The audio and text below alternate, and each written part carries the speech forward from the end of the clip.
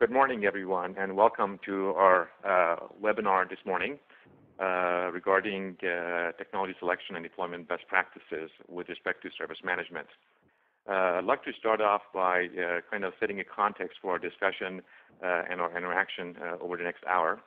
I'll be handling the initial 15 to 20 minutes of our discussion, setting a context for some of the best practices that we are observing and we are seeing with a number of clients on a global scale, as well as, in essence, talk about the specific topics that you may have an interest in terms of selection of specific technologies.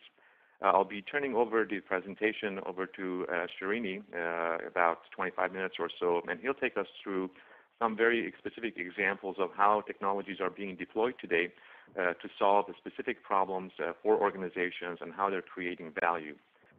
So let me start with our agenda, if I may.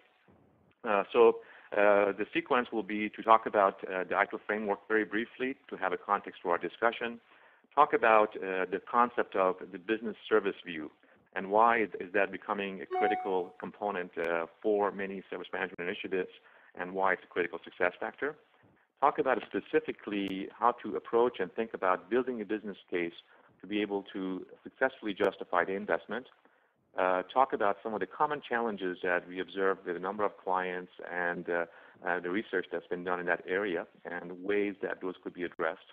Then we will jump into specific technologies. In this case, today's session will be talking about service monitoring and how is that different than the traditional element management and component monitoring, and why is that an advantage for many organizations.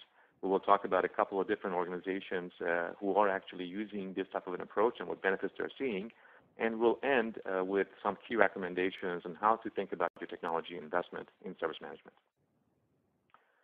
What we hope to leave you with today is an understanding and discussion around what are the highest impact technologies for your ITIL, IT Service Management Initiative, how to think about prioritizing and the criteria for prioritizing for those opportunities, talk about the relationship between process definition and technology deployment. A lot of organizations expect a certain sequence, so we'll talk about that briefly.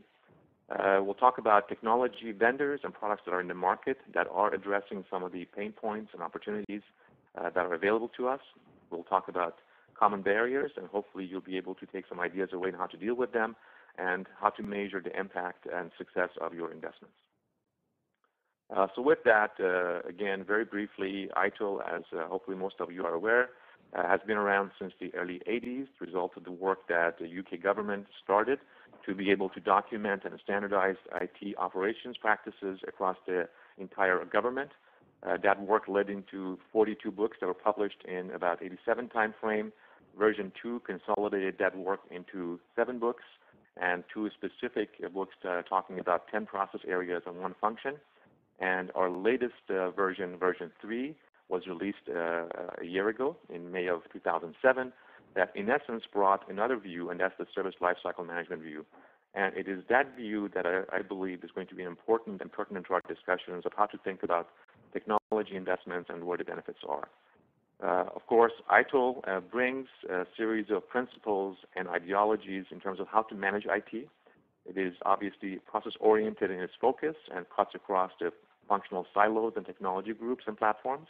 It is very much focused on what the customer sees and expects, so it is bringing the idea of customer centricity to the IT organization. It develops a common language for all of us to be able to work together effectively and creates a basis for fact-based decision-making and delivering against promises that we have for the business entities. Version 3, hopefully by now you've seen and read a lot about the framework. In essence, it expanded on some of the key concepts that were introduced under version 2 and the 10 processes. There's now 5 books available, the lifecycle perspective starting from service strategy over to designing services, transitioning them into production, and obviously finally operating them in production. And also there's a dedicated volume to how to think about continual service improvement and process improvement.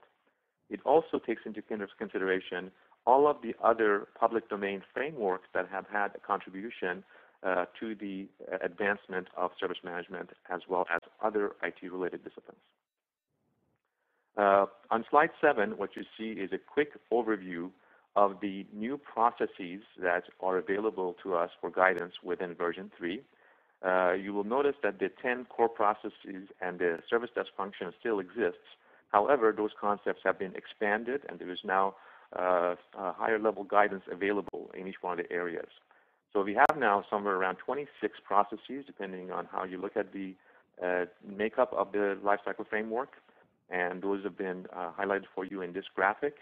And the basic idea is that we want to make sure that we have a full understanding of our service strategy, specifically what are the services that we provide to our business customers, and the discipline of having a service portfolio that allows us to manage our overall service management capability, the idea of being able to manage demand by understanding the demand for specific services that are developed and being able to account financially and charge for those specific services.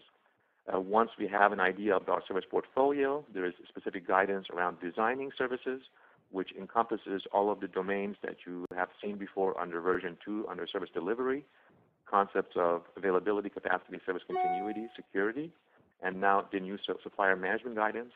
Then over to service transition, again expanding on change release and config to give us a lifecycle view of how to think about preparing for and eventually moving new services into production, and the idea of having a full strategy around knowledge management.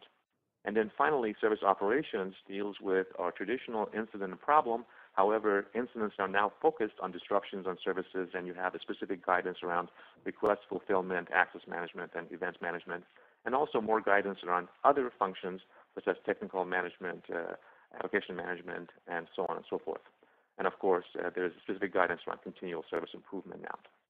Now, specifically for this session, I'd like to spend a minute talking about what is a service, because that is fundamentally, in our view, the key approach to making sure that the investments that you make are focused on the right set of pain points within the organization, and they can address the business benefits that you need.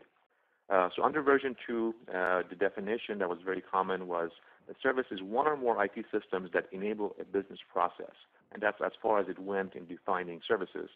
So for many, a service catalog meant a series of technical services.